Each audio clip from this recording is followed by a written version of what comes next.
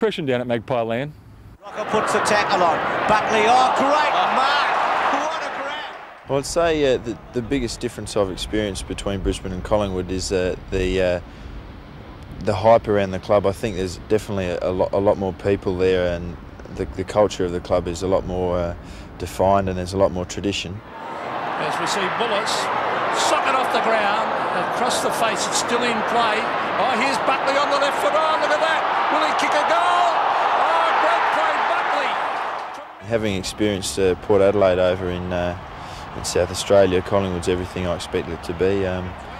The tradition of the black and white club is always there, the same as it is here, and playing for a side that is up the top, and everyone sort of respects. Whether you love them or you hate them, you often respect them. So it's always good to be a part of a side like that.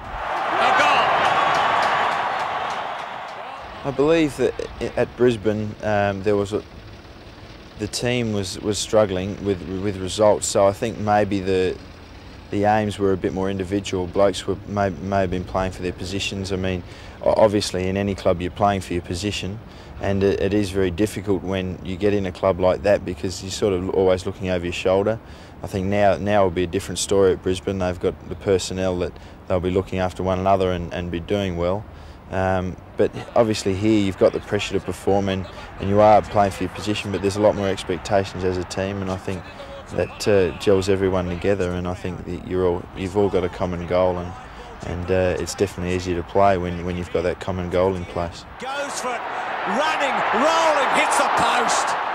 He's certainly been very impressive over the summer months, the way he's trained and prepared, and just his whole attitude is one of a player who's probably a professional attitude sits well with the way he goes about things.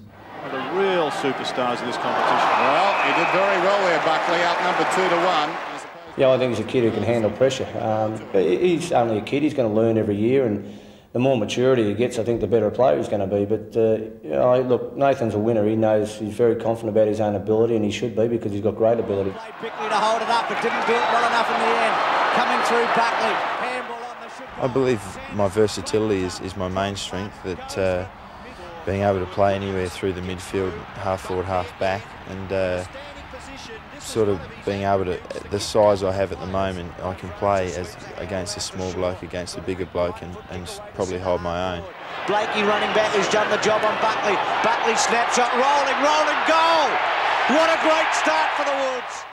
Yeah, I do love my footy. I try and get as much out of it as I can by putting as much into it as I can. So I love watching it. I love training. I try and get the footy in my hands as much as I can, but I think it's all a part of just wanting to sort of do the best I can do.